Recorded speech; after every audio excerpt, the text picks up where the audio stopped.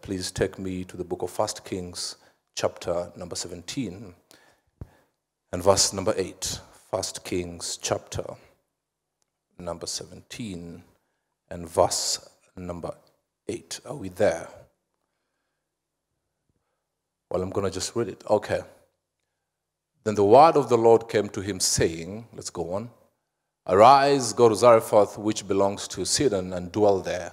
See, I have commanded a widow there to provide for you. So he arose and went to Zarephath, and when he came to the gate of the city, indeed, a widow was there gathering sticks, and he called to her and said, please bring me a little water in a cup that I may drink. And as she was going to get it, he called to her and said, please bring me a morsel of bread in your hand. Father, in the name of Jesus, anoint my lips of clay to declare your word. May I decrease as you increase. After all has been said and done, receive all honor and all glory. For it's in Jesus' name we do pray and believe.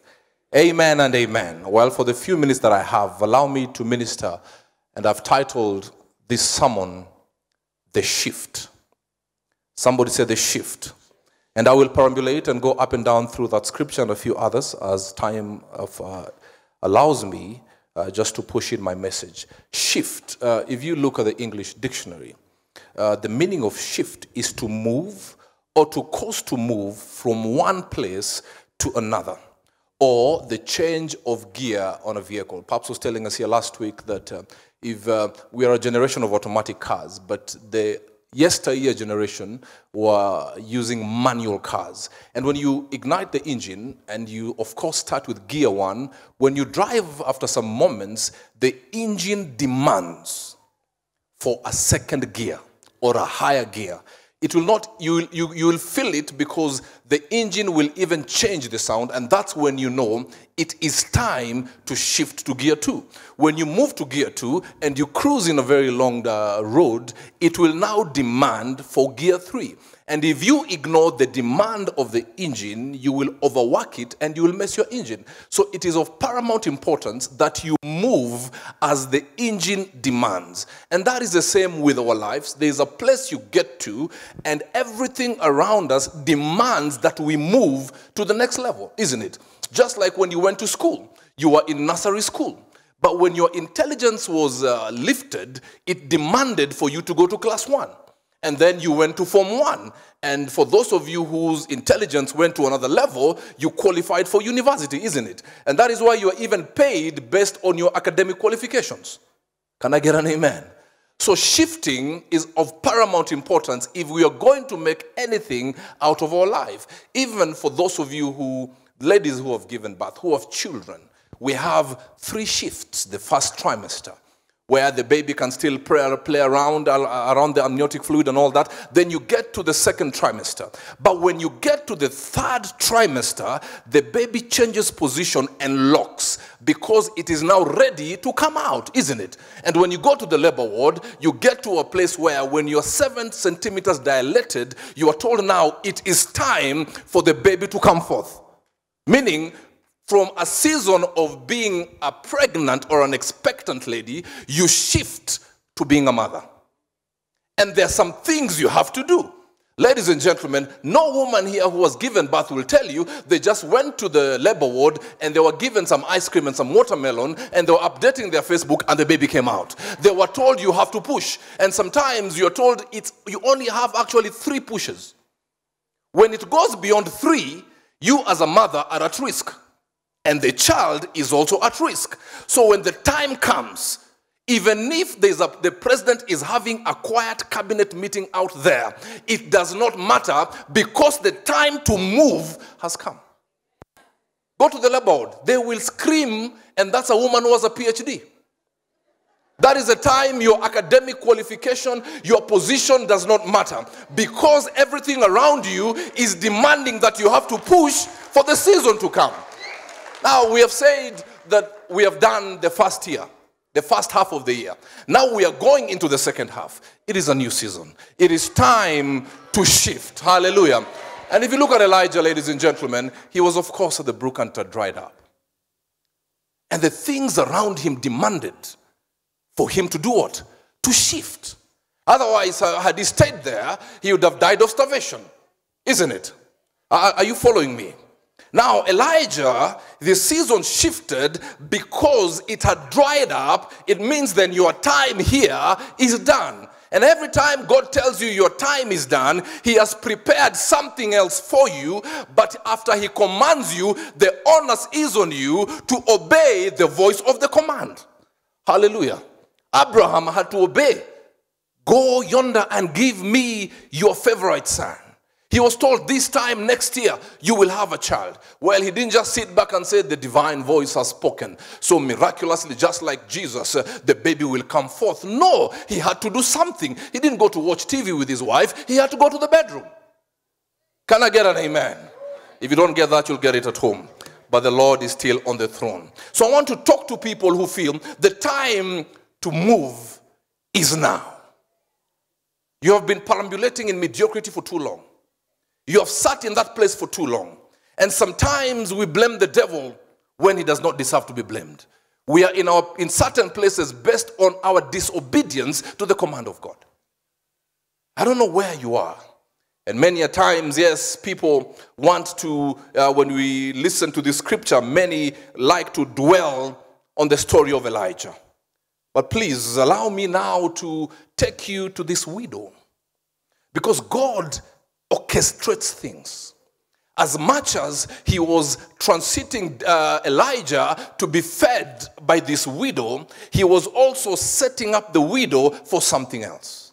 And I want you to know, in those days, widows were not really respected. In fact, widows had no inheritance. And they were generally poor. A lady who has lost a husband is a widow, isn't it? And ladies who are married, you should see the way they walk into church. They have confidence because there's a man besides them. There's protection beside them. There's provision beside them. There's a priest beside them. But when a lady loses a husband, you feel you are exposed. Many women don't even want you next to their husbands because they think you want to take over. So you have been rejected. They whisper in low tones, gossiping you. Now I want you to understand, yes, they were really disowned. In fact, those days, if you read the book of Genesis, the widows were known even by how they dressed. You are known by your situation. The man whose family has never gone beyond Form 4. The woman who no man can meet because the husband died. In fact, they will even say, you know what? Maybe you even killed your husband. But God has a way of reminding you that yes, you have no inheritance, but he's the husband to those widows. And God decides to have the spotlight on this widow. And of course, as the scripture goes, so verse 10 says, so he arose and went to Zarephath, and when he came to the gate of the city, indeed, a widow was there, gathering sticks, and called and said to her, please, bring me a little water in a cup that I may drink. I don't know where you are at in your life. You feel that yes, the time has come, that there is nothing, there is no light at the end of the tunnel. Some of you have come here to offer your last prayer. Some of you have come here to say, God, if you do not meet me today, for me and you, it is goodbye, because I have tried for too long and nothing seems to happen. But God is a specialty in dead situations. When you feel you have come to your end. So of course, when he got there, he said to the lady, give me a cup of water. But watch this, after obedience, if you want to really move to your new season, obedience is better than sacrifice. Obedience to the command of God. What has God told you, but you're still playing around based on your situation? Yes, God has told you put in those applications, but because for the last 5 years you have been rejected, every job application you have put through, you have been given an apology. So when you get used to your situation, even the voice of God is drowned. But ladies and gentlemen, we are going into a new season. But you got to believe it so much. I like using a word perhaps like rambunctious faith. That faith that will even make you think you are crazy yourself. Hallelujah. No, hallelujah. Hallelujah. Now faith after obedience, of course, will draw the blessings of God. They say, by faith, the elders obtained a good report. A good report is something good, something positive, something that will make you happy, isn't it? But if you want to obtain a good report, the foundation of a good report is what? Is faith. Hallelujah. Hallelujah. Says, of course, Hebrews 11:1, now faith is a substance of things hoped for and the evidence of things not seen. Now, in my understanding of English, and it is not too bad, the word now does not mean what you will do 5 minutes from now. It does not mean what you will do in the afternoon. The word now means immediate, isn't it?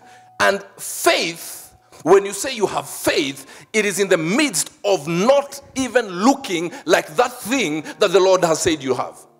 Some of you have been told you are rich. Some of you have been told you are preachers. Some of you have been told you will travel the world over. He has given the nations unto you. But the farthest you have gone is Syokimau. In fact, when you go to Machakol People Park, it's like you have gone to New York. But then the Lord said, I have given the nations to you. But because you're perambulating in Syokimau, you have not even bothered getting a passport. You have not even bothered going to the net to look at the behaviors of the people in the US, how to go and how you check into a plane, because you are used to that situation. This widow has been rejected. This widow has no inheritance. So of course, why would even God remember me? God should remember the women who are married and with 7 children, all serving God. What, me? There is nothing. And let me tell you, your faith will, something will demand your faith. Watch this. When Elijah asked the woman to get some water, she didn't need faith to get the water. And that is why she did not argue. She just was on her way to get the water. But listen to what happened after that. The moment he asked for the morsel of bread, that is when faith was demanded. Why? She had so little. She said, actually what I have, I just want to prepare with my son to eat and do what? And die. So her faith was not demanded at the water stage. Because it is easy. She had it. It is easy to say, I'm doing this in faith. I'm giving 1,000 shillings in faith because you have 1,800 shillings. But as you're coming with your 1,000, you hear saying, no, we need 15,000. That is when your faith is pushed. Hallelujah. Hallelujah. So let's not play with that small kind of faith. That faith that is limited to what we can do. If you can do it, you don't need faith. You have been graced to do it. I don't need faith to do grace news. I'm gifted to do news. But I need faith to apply for a job in CNN. Hallelujah. Because I don't have a journalism degree. But God can say, that is where you're going. Hallelujah. No, hallelujah. But by the way, when I started doing grace news, I needed faith. I had never done it before. I had never even been to KBC. And because of, I give this testimony everywhere I go. When I did grace news, is when media opened up for me. So some of you are thinking you have to make it out there to come in. You have to be insulated here for manifestation and penetration out there. So in fact, on a footnote, if you're not serving in any department in church, you are doing yourself a lot of injustice, because there are blessings that are held together based on what you do in the house of God. You're wondering why things are not happening out there. Let's open our inner eyes. Hallelujah. So the widow, of course, did not need to activate the faith about the water. But when she was asked to bring a morsel of bread, that demand was placed on her because it was her last provision. And she said, if I'm to provide this, I need a divine orchestration for this to happen. But sometimes Our own words are the ones that entice us and tie us down. Even Proverbs chapter number 6, I think in verse number 2 says, you have been ensnared by the words of your own mouth. Sometimes our own words are defeatist based on our situation. This woman saw a hopeless future. This woman actually did not see any future. This woman saw death and she spoke death from her own mouth. Hallelujah. And let me tell you, Ephesians tells you the power that is in you is the same power that raised Christ from the dead, isn't it? So whatever you say cannot be something small. So what are you saying? This woman said, we just want to eat and do what? And die. Maybe some of your words are the ones that are ensnaring you. And today, as you shift to a new season, you got to now say the things that the Lord says about you, not what people say. You can imagine this is a widow, and a man of God comes to sleep in that house. Imagine the rumors. Imagine the rumors. You yourself, you see a brother and a sister at Java. You say you saw them at Hilton in a room. Now you can imagine the rumors that would have come that this is a widow and there's a man of God staying in her house. Do you think you live and say God has sent that man? You'll say no, they are in sin. You know yourselves. Hallelujah. You know, if church gossip was a company, it would do better than Safaricom in the stock exchange. Hallelujah. No, hallelujah. If it's so, you just say, ouch. Verse number 12 of the same chapter. So she said, after she was told, please bring me a morsel of bread in your hand. Verse number 12 says, so she said, as the Lord your God lives, I do not have bread, only a handful of flour in a bin and a little of oil in a jar. And see, I'm gathering a couple of sticks that I may go in and prepare it for myself and my son, that we may eat it and die. And Elijah said to her, do not fear, and go and do as you have said, but make me a small cake first. You know, you'd think Elijah is the most arrogant man. I have just told you, I have so little, and all I have is for me and my son. And you're asking for cake, a morsel of bread. And you say with so much apostolic audacity, before you eat and die, prepare for me first. That is how God will stretch you. Before you pay your rent, take care of my house first. Not realizing that when you take care of his house, you will win a house in Safaricom M-Pesa something. In fact, some of you, your blessing is on just one M-Pesa transaction. I think they're giving some house. But because you're playing around, that landlord who is calling you because it's the 5th of the month, and that's why you'll pay rent for the next 11 years. Receive it in Jesus' name. So please, it may seem untoward. Some things God will ask you to do in the eyes of men, even in your own eyes, it will look crazy. Imagine Abraham. He was over the hill, if you understand what I'm saying. He could not, biologically, it was impossible for him to even try. But then the Lord is saying, this time next year, you will have a child. Imagine if you went to his boys, and then he's limping. Yeah, Ajay, God has said, and you're telling 25-year-old boys, they'll say, no, we will need to help you. No, but when God speaks, it may not make sense. But when it does not make sense, it is when you know God is in the situation. But the problem, ladies and gentlemen, we are looking for sense in the things of God, and the things of God cannot be in the box of sense. You are 40. You're 45. There are 22-year-olds around you walking like slay queens, and God has told you, you are next in line for marriage, and you're looking around, you're saying, no, but they're better than me. It does not make sense in the physical. As long as the divine voice has spoken, you take that word and walk with it. They will call you crazy.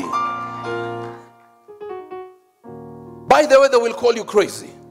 And if you want to know God is in a move, is when people call you crazy. Even your prayer partners say you need deliverance. Because there's something that God has told you. It does not make sense. Hallelujah. And I want you to think really hard as I speak to you. Because I know without fear of contradiction that the Lord is ushering us into a new season. but it is for the preserve of the people who will be obedient to the command. Because had Elijah not obeyed the voice and the command, he would have missed, and the widow would have missed. So there are things you are ignoring, but it's not just you suffering, but there are other people in that chain who are depending on your obedience to the voice of God for their breakthrough. Imagine if Paps never answered his call. He said he was told by his uncles, you are going to look for coins as a preacher. But some of us were going to manifest based on his obedience. And even you in your own way. Some people's blessings and breakthroughs are just hanging around their heads because you're still hanging around the brook that are dried. Hallelujah. Hallelujah. So this woman had seen death. And if you don't believe me, maybe you've come here and your situation seems dire. Ask Lazarus when you go to heaven. Before he said, Lazarus, come forth, Jesus had a conversation outside the tomb. And I believe Lazarus was party to that conversation. But he was waiting for his command. Lazarus, come forth. Because he had that, it means he was party and privy to what was being said before Lazarus come forth was said. So you have been told to make a move. And you're still waiting. Should I? Should I not? By faith, the elders obtained a good report. Aren't you tired of having bad reports day in, day out? Aren't you tired? Aren't you blaming the devil too much? He's foolish, yes. But aren't you blaming the devil too much? Have you done your bit in obedience to the voice and the command of God? Have you done your bit? Now faith. Move now. And sometimes we don't move because we want to consult. Consulting leave for the government. And the government consults a lot because there are a lot of sitting allowances. Forget about consulting. When God has commanded you, who else would you consult? Why would you want to go a step lower and disrespect and hold a fist in the eyes of God by saying, yes, you have told me, but I need to talk to my ex-boyfriend. Yes, you have told me, but my ex-girlfriend, I remember, used to be a prayer warrior. So I need us to pray for 7 days. But the voice of God has spoken. Why are you going a step below to ask people on the physical realm who also maybe need God more than you? In fact, your obedience is what they're waiting for. Hallelujah. No, hallelujah. So you're being set for a new season. Can I get an amen?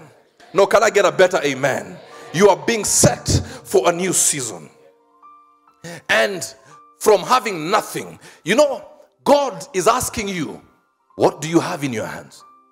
Everything you need. If you read the book of Jeremiah chapter number 1, before you were born, I knew you. Before you were birthed, I consecrated you. If you study that further, it means everything you need is within you.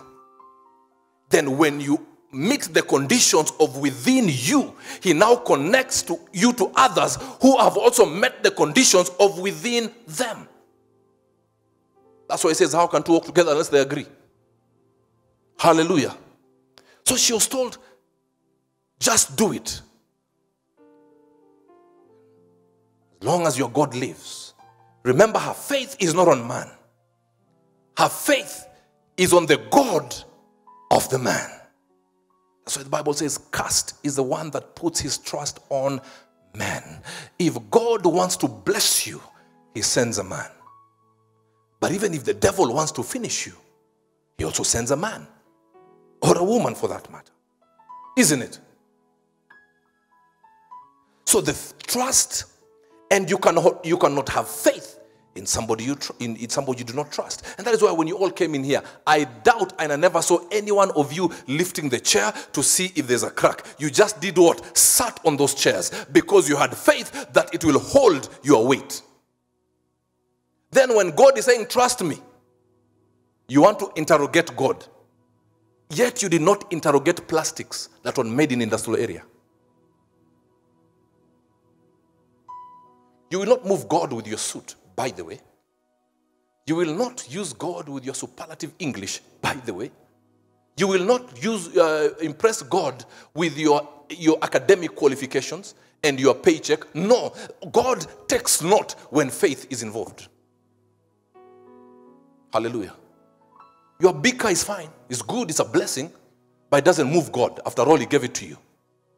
But faith that is rambunctious, that is crazy, that makes people think this person has lost it. Do you know there are people in church who have so much faith that their relatives say you're in a cult? And some of you I'm sure have been told that. Isn't it? You're a Form 4. But God told you during the anointing service, take your application. I remember like it was yesterday at the old sanctuary, one Friday. I had been in court the morning, children's court, that morning, with Wabala. In the evening, Bishop says, I want to talk to you. And when the base comes, you cannot ignore. And he says, this court case, the devil is trying to make you lose focus. Those words I remember like it was said this morning. So forget about it. But in the physical, I wanted to fight hard. In fact, I wanted to show off. I had lawyers. You walk in, you think I'm a coach of a football team. I wanted to show off that, you know what, I'm a lawyer man, I'm going to fight back. But the voice said, the devil wants to make you lose. When I obeyed, it saved me money. Today, I have the best relationship with my daughter and her mother. But imagine with me for 1 minute, had I ignored the command of God through His servant. It would have been crazy cases after crazy cases, my daughter hurting and relationships broken. I want you to think, what about you? What command have you been given? It doesn't make sense. But guess what? You got to do it. And verse 14 says, for thus saith the Lord God of Israel, the bin of flour shall not be used up, nor shall the jar of oil run dry until the day. In fact, this is my punchline. Until the day the Lord sends rain on earth. It means when you have faith, there is divine provision.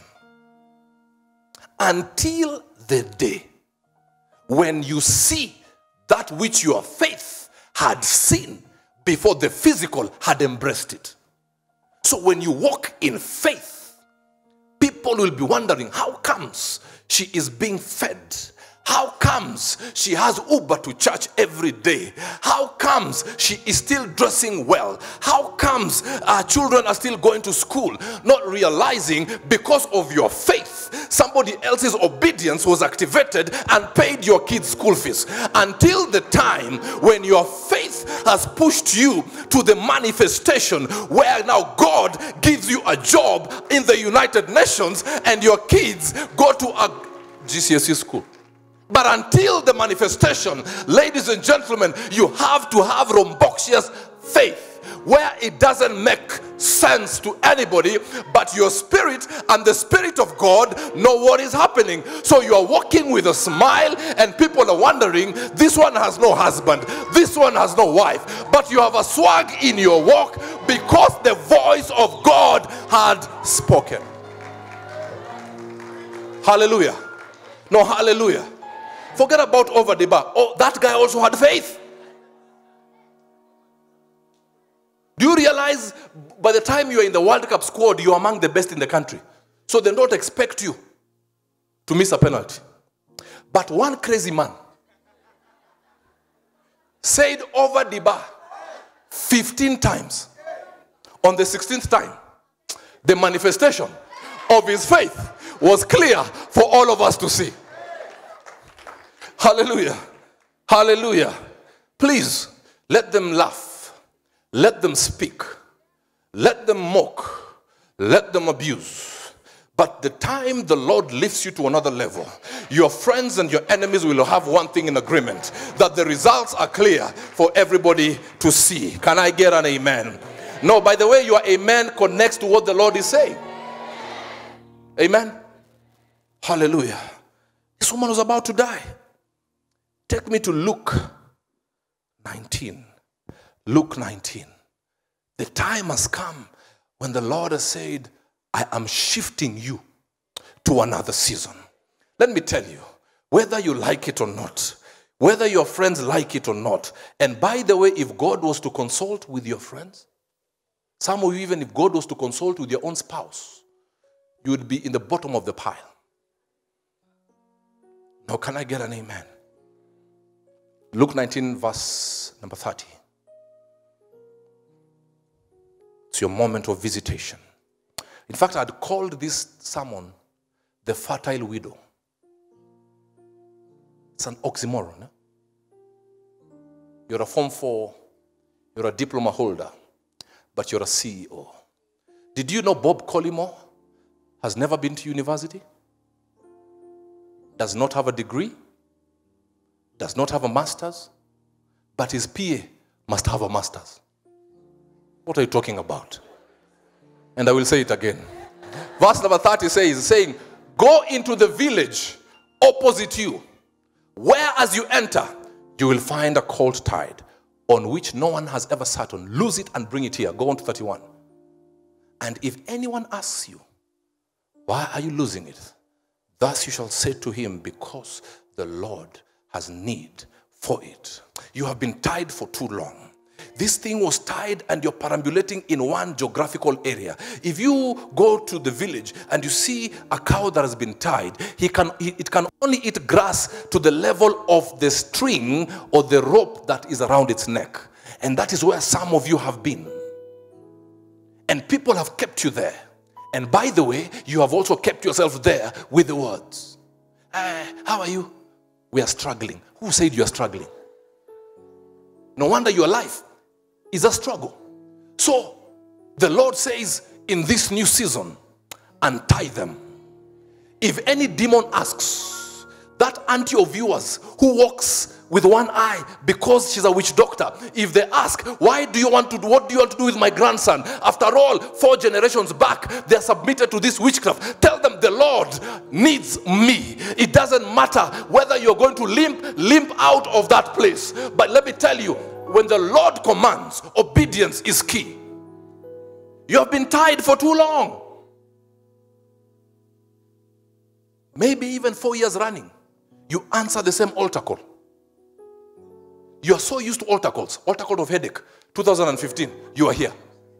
2016, after a prophetic word, headache, you are here.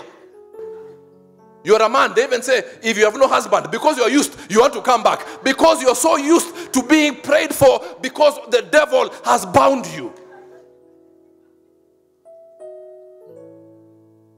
Altar of manicure, you're a man and you're coming because you are used to your situation. But time has come, ladies and gentlemen, that whether the devil likes it or not, we are going to shift to a new season. Hallelujah. Shetani atajua ajui. Don't laugh with the devil. He is foolish. He's uneducated. He's a mumu. But you're breaking out. You're breaking out. No, you're breaking out. If you read Matthew 12, give me Matthew 12, because you're breaking out. I mean, there is nobody after this. We're just going to have thanksgiving upon thanksgiving. Because when the blessings of God fall upon you, you will walk into blessings. In fact, not walk into them. They will follow you. You sleep, they wait for you. You are showering, they're holding the soap for you. You walk in such blessing because your faith connected with your obedience to the voice of God ushers you to a level that not many people operate in. Hallelujah. No, hallelujah. Give me from 11. Hallelujah. Go on, 12. And please, as I minister, I want you to think real hard. And verse 13 of this says, he said to the man, stretch your hand. This man had a withered hand. Some of you have been withered with hopelessness. You have been single for so long until you're a principality in being single. The only thing you can do is being a committee member. You're almost opening a Facebook page for best committee for weddings. Contact me. Because you have been attending weddings not as a bride or as a groom, but as a committee member, that you have become a principality, that you are trusted far and wide. That when God says it is your time for marriage, your hand is still holding you back. But when the command came, stretch. If you have no faith, it may not come out. You may even say, let me do it at home in case it backfires. But when you have a rambunctious faith, what do? You stretch. And the Bible says it was restored. So you left home like this, but you're going back home like this without a care. So I don't know what is holding you back. But when the voice of God comes forth, that in this new season, stretch. In fact, do this. Don't knock somebody, but just do this. You got to stretch. By the way, it takes faith. To do what? Because you're so used to being like this. Being like this. People see you, it's an abnormality. But to you, it is a normality. Because for years, you have been withered. But time has come to stretch. And let the manifestation of the voice of God be evident for all to see. Well, Pap said something here, that sometimes he can touch your mind, but the devil can still hold you back. Let me tell you, if you didn't believe what he said, go to Luke 13:10, and I just give you scripture to underscore that yes, you can come to church every Sunday. You can come to church every Tuesday, but the devil will still play around with you. Hallelujah.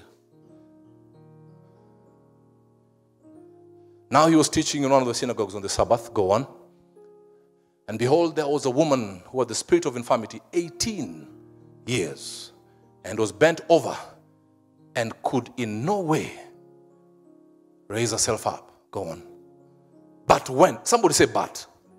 For students of English like some of us, and the few Luos who are here, when you see the word but, it comes to change the course of direction. Can I get an amen? Imagine you, young man, when you go down on your knee and you tell your fiancé, your girlfriend, will you marry me? When she says yes, and then she says but, your heart will start beating because there is a change. So, but when Jesus saw her, he called her to him and said to her, woman, you are loosed from your infirmity. This woman had one season for 18 years. And by the way, she went to church because Jesus did not meet her in a restaurant. So she came bent. Some of you come to church, but you're bent with burdens. Some of you come to church and nothing seems to manifest in your life. Because sometimes you come to meet your friend at the parking. Sometimes you come to see how the drummist will play the drum. But let me tell you, the few who are coming to meet the deity that is Jesus Christ, the season must shift. And the Bible says 18 years. How many? 18. From 0 to 18 you can vote. 18 years. Says, you are loosed. Go on. I want to show you something. And he laid hands on her. And immediately. So what was happening differently for 18 years? But when you come face to face with your Kairos moment, when Jesus decides, for you, for me, whether the enemy likes it or not, I am shifting you to a new season. She was like this, and this to her was a new season. He was like this, and this to him was a new season. I don't know for 18 years what has been happening. For 12 years there was a woman with the issue of blood, and if you realize there was no even name to these people, they were called by their situation. And let me tell you, immediately she touched the hem of the garment, a new season came into play. Please go on. And immediately she was made straight and glorified God, not her boyfriend. Go on.